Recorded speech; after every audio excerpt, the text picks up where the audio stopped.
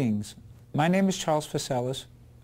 I am the Chief of Medicine at the Veterans Affairs Medical Center in Washington, D.C. The title of the article is Exercise Capacity and Atrial Fibrillation Risk in Veterans, a Cohort Study. It will be published in the May 2016 issue of Mayo Clinic Proceedings. Recent evidence from observational studies suggests a higher prevalence of atrial fibrillation in middle-aged and older elite athletes and those participating in long-term, high-intensity physical activity when compared to the general population.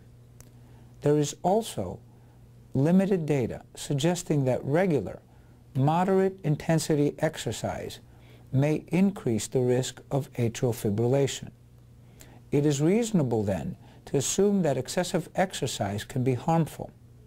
However, moderate intensity exercise, as recommended by national and international guidelines, along with the well-documented health benefits of exercise, regardless of age and comorbidities, diminish support that engaging in regular physical activity increases the risk for developing atrial fibrillation. Thus, our aim in the current study was to assess the association between cardiorespiratory fitness assessed objectively by the standardized exercise test and the incidence of atrial fibrillation in a cohort of middle-aged and older U.S. veterans. In this prospective study, our cohort included 5,962 middle-aged male veterans from the Washington, D.C. Veterans Affairs Medical Center. All participants were free of atrial fibrillation prior to or during the exercise stress test and had no ischemic response to exercise during the stress test. Exercise capacity was assessed by a graded exercise test, and peak metabolic equivalents, or METs, were determined. Accordingly, we established the following 4 fitness categories based on age-stratified quartiles of peak METs achieved. 1, least fit; 2, low fit; 3, moderate fit; and 4, high fit. Multivariate Cox proportional hazard models were used to assess the exercise capacity atrial fibrillation association. We used the least fit category as the reference group. The models were adjusted for age, BMI, blood pressure, medications, CVD risk factors, race, and history of alcoholism. Findings: during the median follow-up period of 8.3 years, 722 individuals developed atrial fibrillation.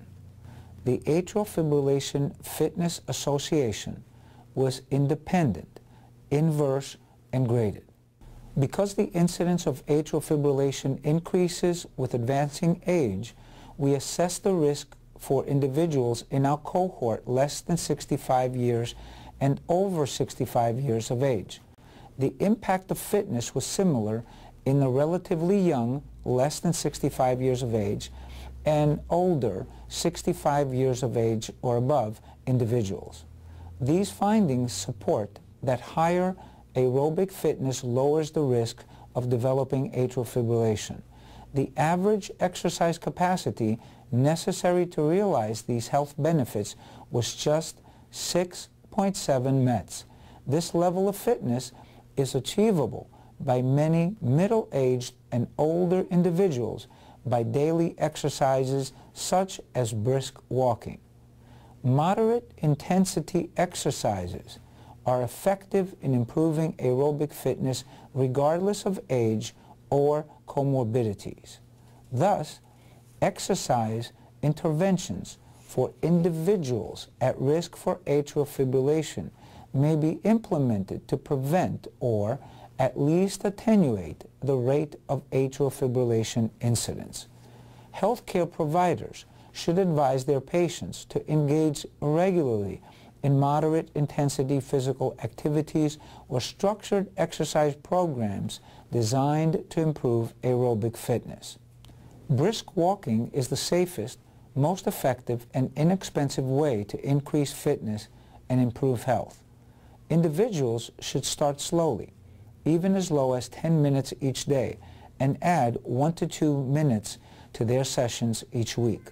The goal is to accumulate a total of 150 to 200 minutes of aerobic activity each week. This can be achieved by walking briskly 4 to 6 times per week, 30 to 40 minutes per session. Our next project is to assess if fitness can attenuate the development of stroke or a major cardiac event in those with atrial fibrillation. In conclusion, the take-home message of this study is that moderate exercise, such as walking briskly 4 to 6 times per week, 30 to 40 minutes per session, is safe for all ages. It is also important to mention that physical activity is associated with some risk of injury and rarely death, especially in sedentary individuals.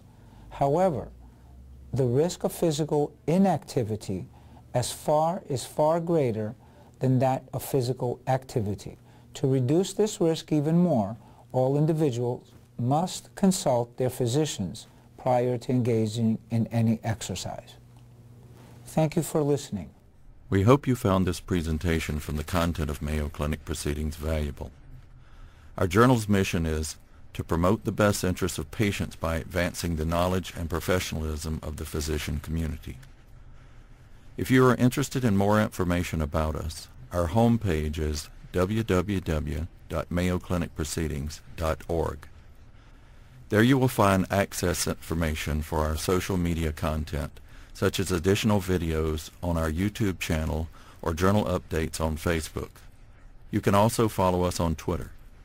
More information about healthcare at Mayo Clinic is available at www.mayoclinic.org. This video content is copyrighted by Mayo Foundation for Medical Education and Research.